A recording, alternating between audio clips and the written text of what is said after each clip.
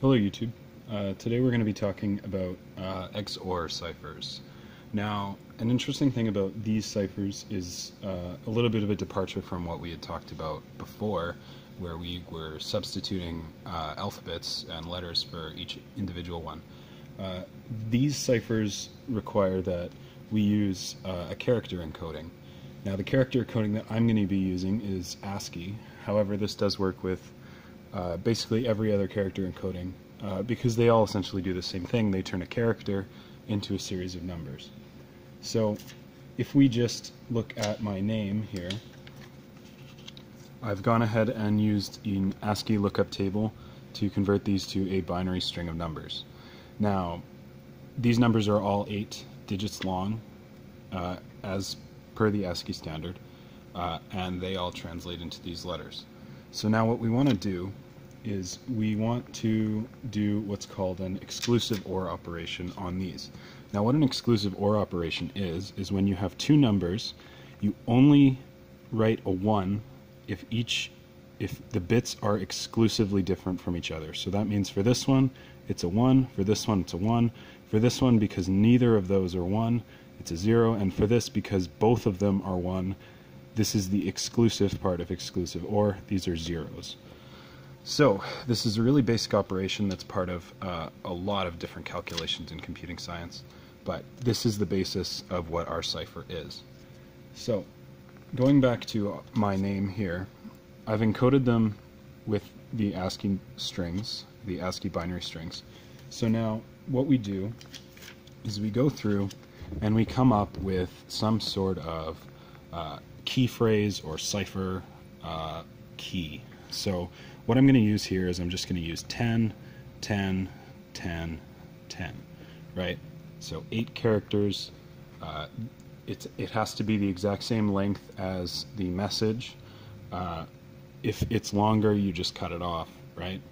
So now with this, what we get is we get 1, 1, 1, 0, 1, 0, 0, 1.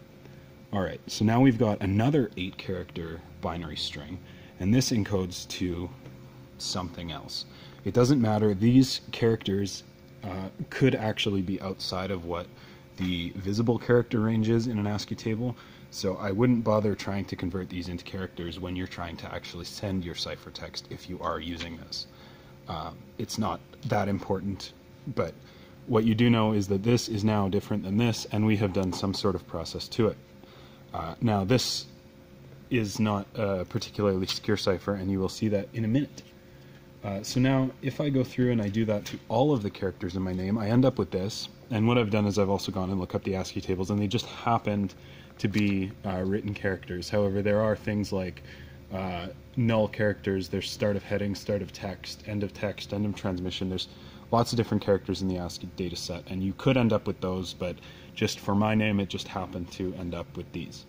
So now if we want to go ahead and decrypt this, what we can do is do the exact same operation with the exact same key, 10, 10, 10, 10, and this is the first character here.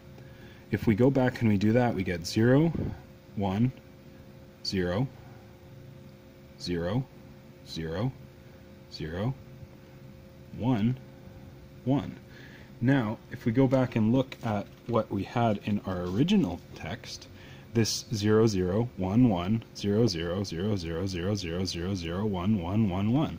So now we've basically converted to and from a ciphertext using just exclusive OR operations. Now, this method of encoding and modifying things is actually how a lot of the new versions of encryption work.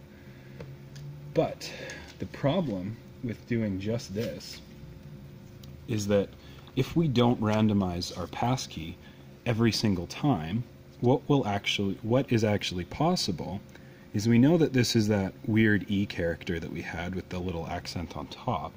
If we actually take our plain text and our ciphertext and we do the exact same operation to them again, you'll see that we get 10, 10, 10, 10, which is our key. So if we've successfully managed to get a plain text as well as a ciphertext, we now have the key which we can go back and decrypt all of our messages with. So when we're doing this sort of encryption, what we need to do is we need to make sure that this key is randomized every single time and we don't reuse keys. And that's the end of this particular video. If you like my content, please like and subscribe, and we will see you next time.